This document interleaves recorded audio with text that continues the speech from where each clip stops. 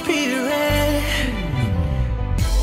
Holy Spirit, be my friend all the time. Love forever must rescue me, oh Lord. By the way, I've seen people fainting in my concert. Can you believe it? I did. I'm serious. And I was confused. I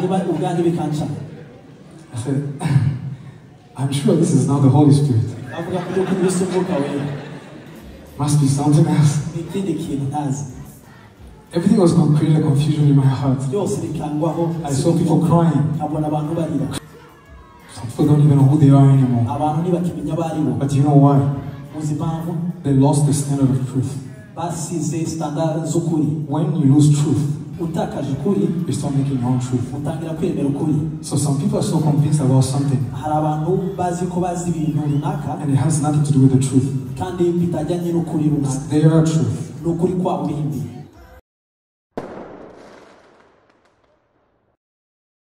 It would be amazing if she was the one, you know?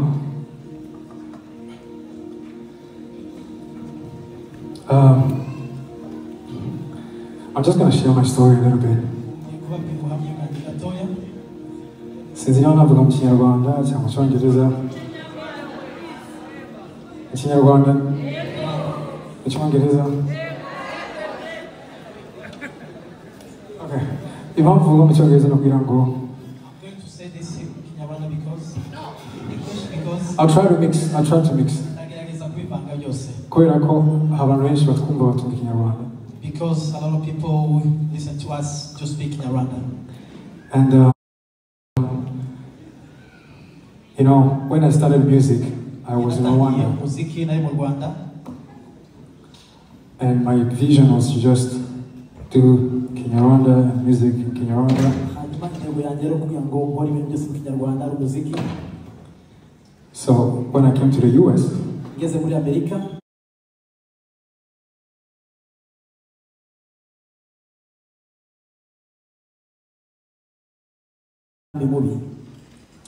you know, living a life without God is to fool yourself. I grew up in church, like most of you know. I sang in a choir. And they said my voice was beautiful, so I could do more with that. I went outside of the church. And I started singing, and I made money, and I got famous. You know, sometimes when you're looking for something, and you finally find it, at that time you might understand that that's not what you needed.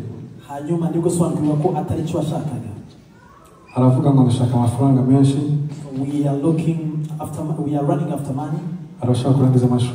Some are planning to finish their studies. Others are going to different businesses. But every time you reach the goal, you only want more. And at some point in my life, I was wondering, what am I looking for in life? Because everything I wanted, I was seeing it. And it was easy. I was making money easily. People said, love me. You know, when you go in a big crowd, and people are singing your name, you might feel something about it. But there's also a personal life that nobody knows. Some people manage to suffocate that life and fake everything.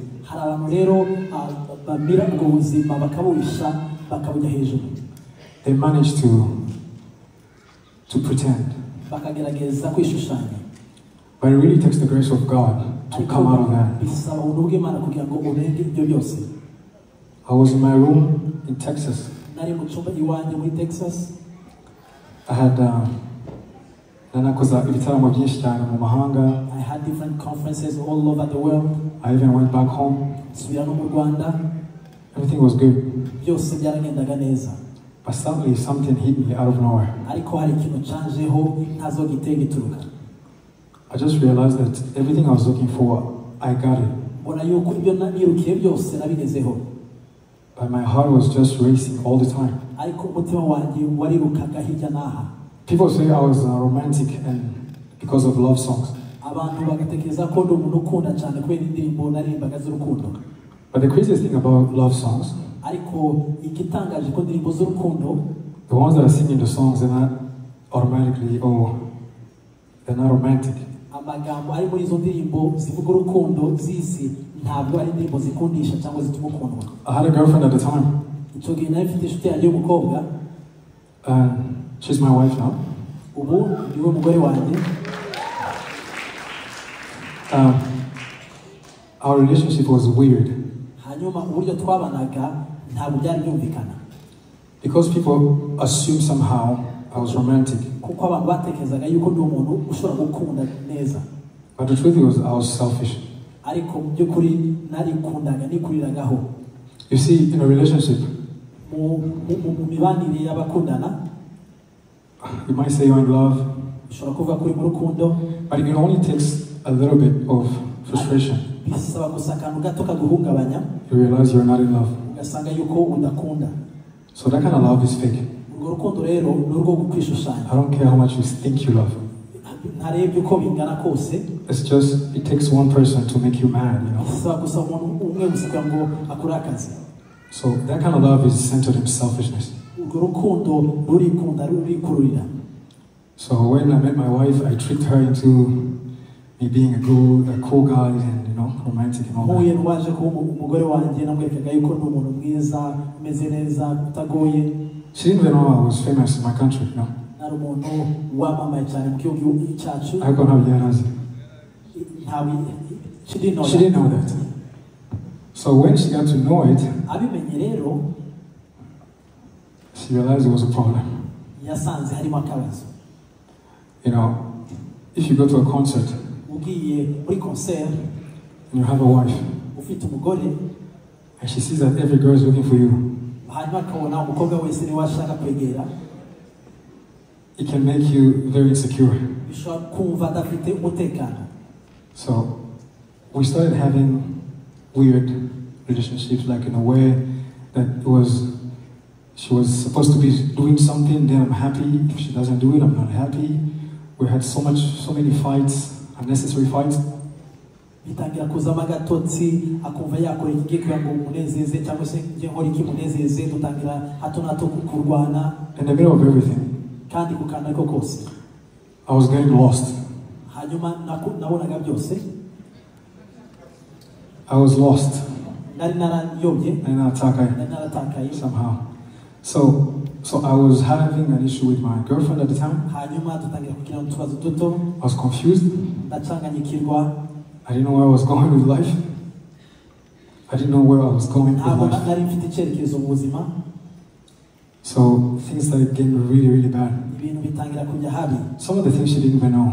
Hanyuma ibintu bimwe na bimwe ataranazi. Because of being famous, I learned a way to keep everything for, you know, on me and for myself. Nobody knew anything about me. Kuko nari umuntu ukunzwe uri hejuru, ibintu byose nashakaga kubyishiraho no kubyikururira. A lot of famous people, that's what they struggle with. Icyo nicyo kintu abantu bazi cyangwa se bakunzwe cyane ku isi bahura nacyo. And I heard this while I was still young. That this happens among young famous people. But I can't ignore it. So that thing happened to me too. I was in Belgium one day, in Brussels. Brussels, Belgium. I had a concert.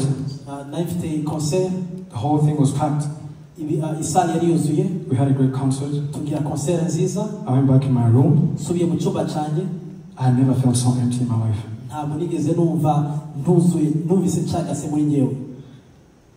What I'm talking about, you might not relate.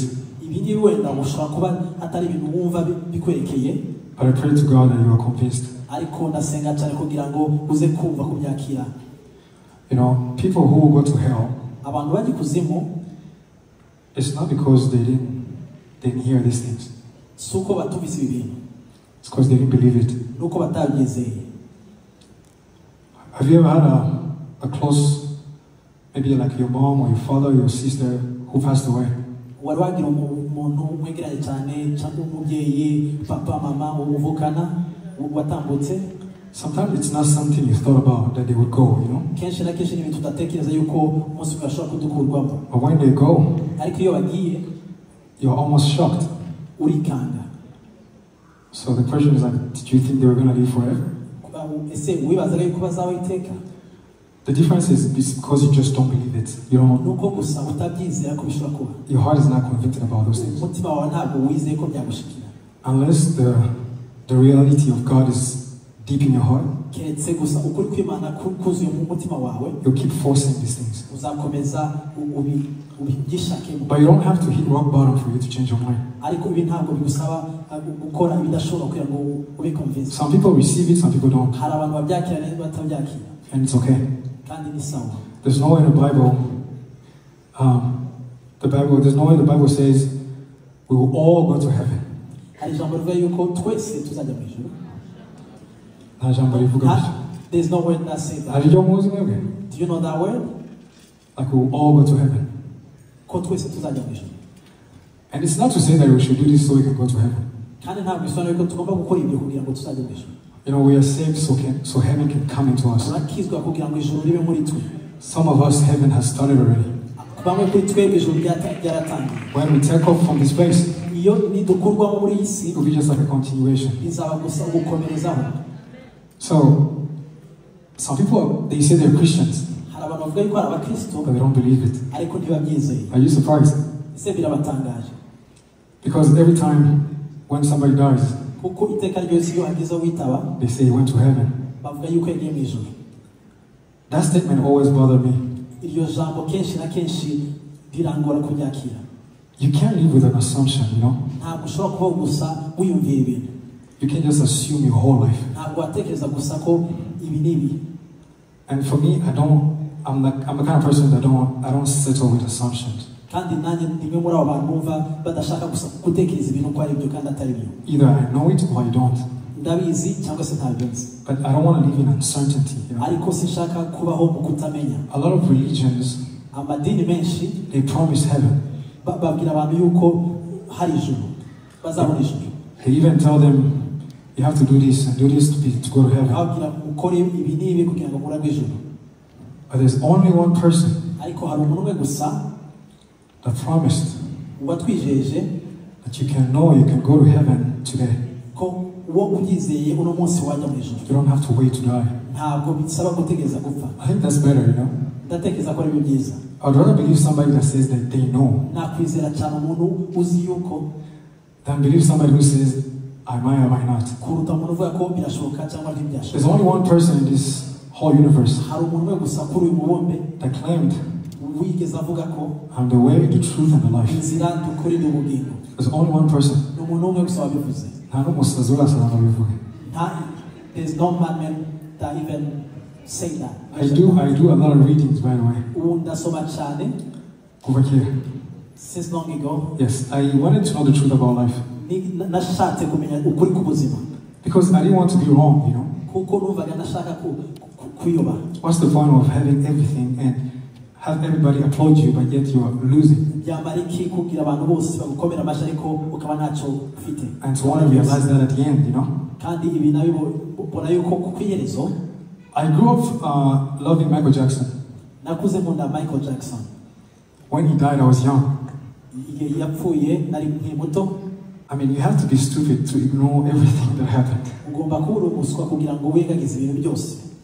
The guy was having a blast at some point. He had a good time, let's say. He had an amazing concert.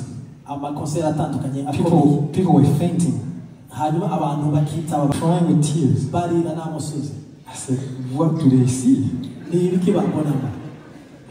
that I don't see? But you see, this is what happens. Our minds are programmed. imitekerereze yacu ifite uburyo igengwa. And it starts when we are young. Kandi bitangira tukiri bato. We create passions in our hearts. Hanyuma tukagira ibyo dushaka kugera aho dukunda. We think a certain way. Tugatekereza bijyanye n'ubwo buryo. And somehow those things start controlling us. Hanyuma bigatangira bikadutegeka. And something manifests in your body. Hanyuma bigatangira kwigaragaza mu mibiri yacu. And you say this is real. Hanyuma tukabibona nk'ibihari. It's not real. Ntabwo bihari. You know, America is almost falling apart right now. America ubwo binagana hari ndimuka. There's so much confusion going on. Hari ukudasobanukirwa hirya no hino. But let me tell you something. Ariko reka mbabwire. Truth is an absolute. Ukuri ntabwo uhinduka. Truth is a straight line. Ukuri ntabwo uhinduka. And truth is a person. Kandi ukuri ni umuntu. Truth came here on earth at some point. Ukuri kwaje hano ku isi. And he proclaimed that he was truth. Hanyuma kuvuga yuko ari ukuri k'ukuri. He said he was the way. Kandi kwemeza yuko ari nzira. And the life. N'ubugingo. So how can you ignore all those things? Nigute ushobora kwirengagiza ibyo byose? And live on assumptions. Hanyuma ukabaho ukwibwira ibintu. Let me talk to you about purpose. Reka mbabwire hejuru y'intego cyangwa impano. When I was young, I wanted to know where I was supposed to do at every step of my life. Nkiri muto nifuzaga shaka kumenya cyane cyo ngomba gukora kuri buri rwego rwanjye. I used to think a lot. Atekereza cyane. Mama wanjye yarambazaga uri gutekereza iki? And my mother would come to me, what are you thinking about? And I realized she wouldn't even understand what I'm thinking about. Kandi ntiyabisobanukirwaga. But I never said anything. Ariko ntacyo nigeze musubiza. I started having visions when I was young. Ntangira kugira indoto. On my bed. Mu buriri bwanjye. I see something. Nkabona ibintu. I wake up in the morning. Mu gitondo mbyutse. I see exactly what I saw in my bed. Nkabona bya bindi uko nabirose. I had so many dreams. Nkagira inzozi. Jesus will come in my dreams. Yesu akanzira mu nzozi. I thought maybe I was brainwashed.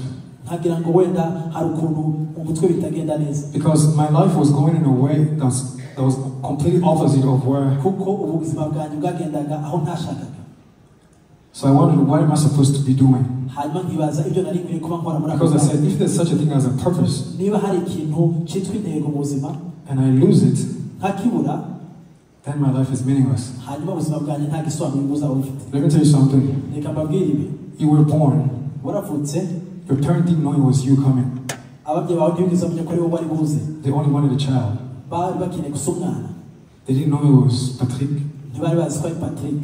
They didn't know how you were going to look like. Ntibari bazi ko uzaza usa. So they had no idea. Nta gitekerezo bari bafite. They had no idea. Ntibari bazi ko bizamera. Who you were going to be. Uwo uzaba we.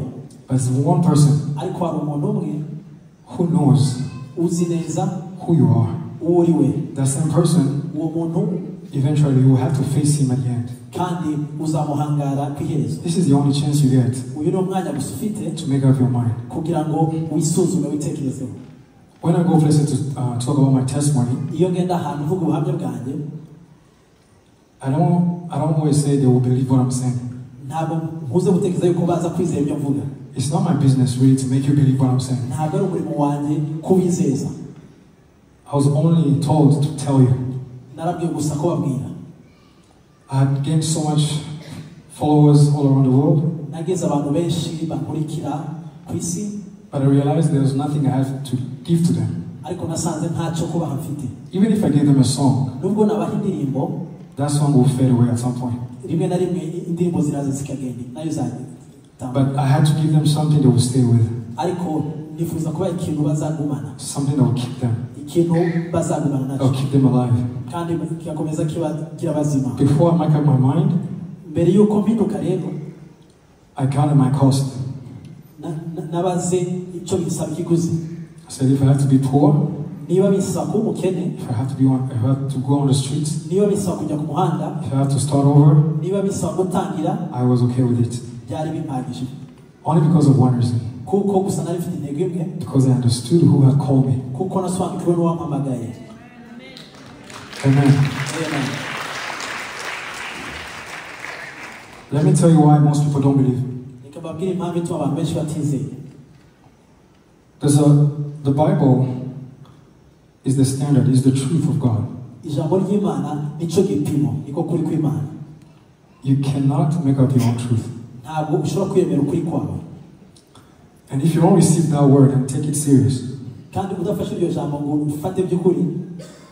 you will live in assumptions. uzabaho wibwira ibintu. So I took my Bible. Nafashe ijambo ry'Imana. I started reading the Bible. Ndayisoma in my room. Mu cyumba cyanjye. I said, God, you have to talk to me. Mana ugomba kunganiriza. I'm so confused. Birandenze. I don't know what to do. Sinzi icyo gukora. I don't know what I want. Sinzi icyo nshaka. I don't even know who I am. Sinzi n'uwo ndiwe. But I believe you know. Ariko ndabizi yuko ubizi. For 1 year I was in my room. Umwaka wose nari mu cyumba cyanjye. I was praying. Senga. Days. Iminsi. Months. Amezi.